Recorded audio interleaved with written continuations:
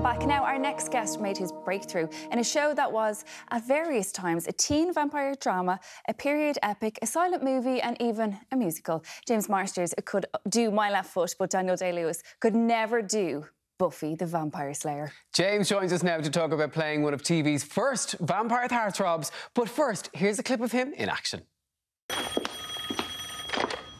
Hello, Magic Box. Slayer. Spike? Meet me at the cemetery. 20 minutes. Come alone. Spike?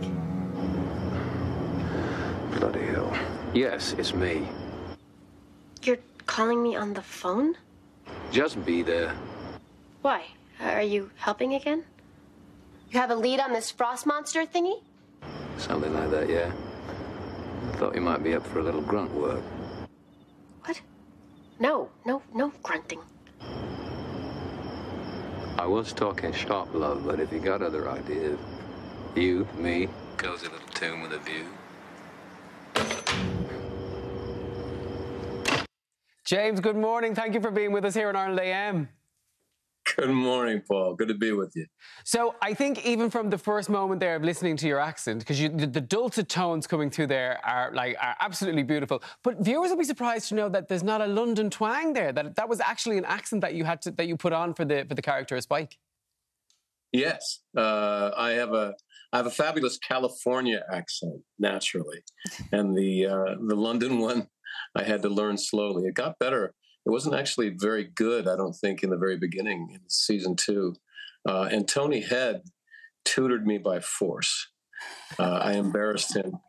I mispronounced bullocks. Oh, can we say that in the AM in Ireland? We'll pretend. We'll pretend like it was the other thing. Yeah. So sorry. I mispronounced that word. Could you feel the pressure? Because you said there, Anthony Head, was the pressure on because obviously he has like the draw of the English twang. Did you feel the pressure there with being in with him? Oh yes, because he came up to me and he said, we don't say it like that, you prat. You're embarrassing me back home. I'm going to help you now. And he would not even knock. He would come into my trailer when the new script came out, and we'd go over all of my lines until he was satisfied. He was very kind, but very forceful. That is some serious bit of vocal coaching there. We have to talk about Spike and him arriving into Buffy because, by its nature, a vampire, well, they should be ugly. So, well, let's face it, Spike definitely wasn't that because he was part of all of our growing up. Had a weird affiliation and liking vampires. He was supposed to be evil and then he was supposed to be gone. So when you booked originally for Buffy, did you think, I'll get 1 episode, 2 episodes? What did the contract look like? And did you think Spike had, which is weird to say for a vampire, such a long life? Yes, they said that I was going to last for 5 to 10 episodes. The point of the season was that Angel and Buffy get together, so to speak, in the biblical sense. And then Angel goes evil and kills me and takes up with Drusilla so that Buffy can get her heart broken. And so I was told that I was definitely going to die. And if I did well, it would be closer to 10. And if I didn't do so well, it'd be closer to 5. So initially, I was just trying to last a few extra episodes. And the pressure of something like that, especially living the LA life and trying to keep that moving. Was it hard when they throw the curveballs at you with things like period dramas, musical episodes, silent episodes? Because Buffy was kind of the first of its kind because, there was such a mad hype when they used to do something that was so off the wall, so out of the box. Did you know what was going to be thrown at you next? Never. But it was just a wonderful smorgasbord for me. I had done theater and had done comedy and drama and modern and Shakespeare, Moliere and farce and all different styles. And I thought that I was coming down to Los Angeles to do a television show, which was going to be boring but was going to pay well. And I found myself on a show that was kind of like doing repertory theater. Like you never knew which style you're going to be playing week to week, or even scene to scene within an episode. It was just marvelous. I suppose it was kind of like your training. You trained at Juilliard, didn't you? Yeah. Yeah. So it was kind of like the training every day. You're kind of going to be playing a different character in a different role every style with Buffy. Yeah, yeah. Or take the same, take the same character and then play it as if he's in a Chekhov play, and then do it as if he's in an O'Neill play, and everything in between. Yeah, and really, I mean, when the writing is that good, you really just let it carry you. Honestly, it's much more work to try to make mediocre writing be something worthwhile, or worth watching. It's just much easier just to let the writing make you look good. Speaking of which, James, in terms of Buffy, obviously it was iconic, but I'm interested to see from the time of you starting to film it going to air and how quickly you were recognisable, because it's iconic and Spike became iconic quite quickly. How did that translate to your day-to-day? Because obviously with Sarah Michelle Gellar everywhere she went, and then you quickly fell into that from our view, but from your view, what did it look like? Yeah, I was kind of a neon bulb because I had the white hair, and so anyone walking on the street looking at me, you kind of ask yourself, who's the freak, and if you stare long enough, you answer the question, oh, he's the freak I saw on television. And so very quickly it became hard to kind of walk around.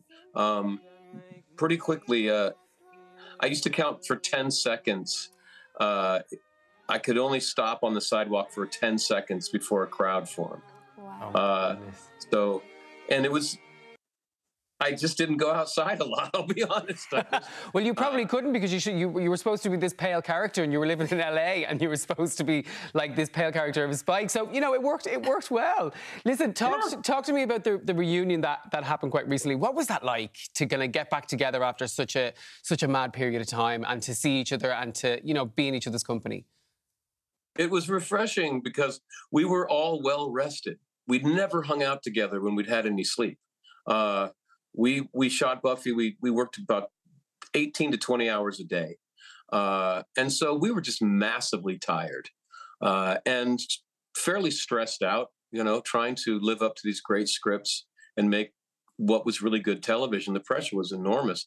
And just to be able to hang out with people when the pressure was really low and everyone had, many full nights sleep. It was kind of like day camp. I remember, most of all, I just remember talking to Seth Green. He's a great person, and we didn't intersect that much on the show, and so we didn't really have a lot of time on the set to get to know each other. So a lot of that day for me was just hanging out with Seth. And we have to talk. We can't have you here without talking about something very close to our heart here in Ireland. Of course, P.S. I Love You. And your role in that. What was it like? We talked about accents. Did the Gerard Butler Irish accent, was there not a moment to kind of go, here, look, listen to me, do this a bit better? No. No, I learned something, or I think I did, which is that the big stars, and that was the only project I've worked on with like multiple Academy Award winning actors. They're so nice. They're so humble. They're so hardworking. They're so grateful. I remember talking to Kathy Bates about this, and she said, when you're on the A-list, you're working with A-list producers, and they can work with anyone. So the way that you get on the A-list is you're easy to work with. You're a nice person. And I remember Gerard Butler. We played best friends on the movie, and we only had one scene together. And he sat down at the bar that we were shooting at. And he introduced himself, and he said, all right, we've got 20 minutes to become best friends. And he looked at his watch, and he spent 10 minutes telling me every horrible thing that he ever did in his life, like really, really bad things and embarrassing things, and only things that only a really good friend would know. And after 10 minutes, he glanced at his watch, and he said, okay, your turn. Oh. And so I had to tell him all of my dirty laundry. And sure enough, after 20 minutes, we knew each other really well. That's the way to make a BFF, James. Before you go, I have to ask you about Cameo, because I heard your name come up a couple of weeks ago when they were talking about the top stars of Cameo. You are hot Cameo property.